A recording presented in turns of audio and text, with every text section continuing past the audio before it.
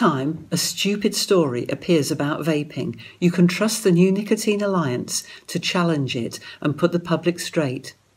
They also provide grassroots advocacy about reduced risk products. They lobby MPs and policymakers and influence in ways that would be impossible to do without organisation and coordination.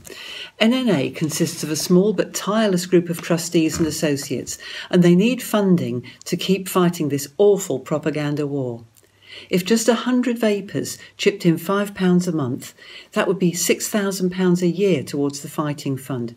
Can you afford £5 a month? Can you afford not to? If you gift aid it, it will add an extra 25 pence for every pound donated, so that immediately becomes £7,500. You'll be making a big difference. Thank you.